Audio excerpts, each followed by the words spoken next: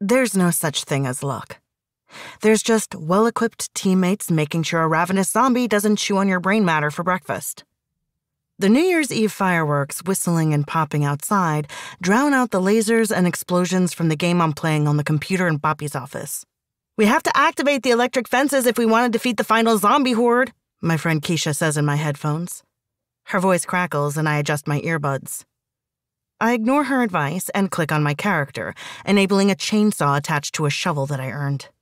My computer screen lights up with a post-apocalyptic girl in dusty combat boots, a bright red scar snaking down her cheek. She runs at a small group of zombies, their bony arms reaching for her as she slices off the top half of their skulls with a chainsaw. Keisha, Juan Carlos, and I have been trying to beat the final boss in our favorite game, Brain Basher 3, The Munchening, since we all got it for Christmas last week. The first levels were simple. We fought other bands of survivors, worked together to create laser fences, and gathered weapons, ammunition, and vehicles. But the final boss of the game is a lot harder. A massive stampede of zombies who come out of nowhere and rip you to shreds. We keep dying in a pile of bloody limbs. Juan Carlos pops into our Discord chat. "Wouldn't it be better to dig a pit and fill it with firebombs?" Juan Carlos's character, who has long, flowy braids, swings her barbed wire-wrapped bat at a zombie stumbling toward her and smashes its brains across the screen. She stands on top of the zombie's body, and I hear Juan Carlos laugh through my headphones. His character has the most kills of any of us. Another firework whizzes outside before exploding, the high-pitched whistle and bang celebrating our near victory. "Oye, mi cielo, tengo algo que regalarte." Abuelita taps on the doorframe behind me before shuffling farther down the hall in her house slippers. We're so close. The meter on the final boss zombie horde is practically to zero. Soon it'll explode in a cloud of brain bits and blood.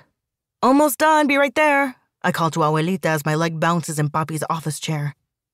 I have no idea what she has for me, but I don't think it can top beating the final boss. "You gotta go?" Juan Carlos asks. "We've pretty much won." I sigh. Yeah, my abuelita wants to give me something before they do their effigy thing. "That's the one where you throw those dolls into a fire to burn up bad luck, right?" Keisha asks. Her army sergeant character jumps on top of a burning truck and fires her grenade launcher at the stampeding zombies, her long ponytail flying behind her.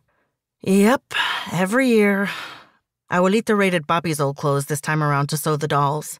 At least I won't be embarrassed by all his super loud floral shirts anymore. Or he'll just use it as an excuse to buy new ones, Juan Carlos says. Through my headphones, I can hear the fireworks exploding outside his apartment. Probably. A clattering sound comes from the kitchen as Mommy sets out our usual New Year's Eve treats of quesitos, pastelitos de guayaba, and empanadas de picadillo to have after midnight.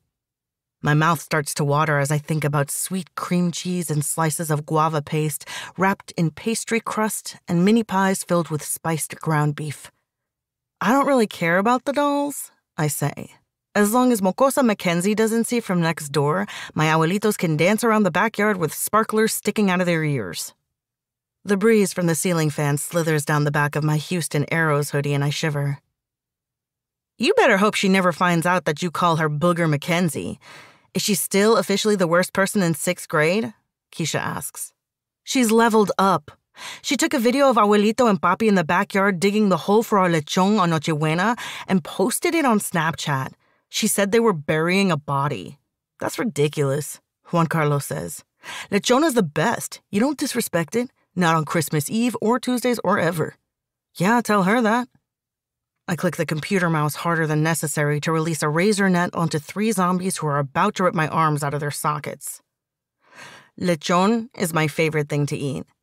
Abuelito likes to make it the traditional Cuban way, putting a whole butchered pig in a hole dug in our yard that's lined with banana leaves and topped with hot coals. It's a lot of work, but the lechon always turns out delicious, crispy skin on the outside and juicy meat on the inside.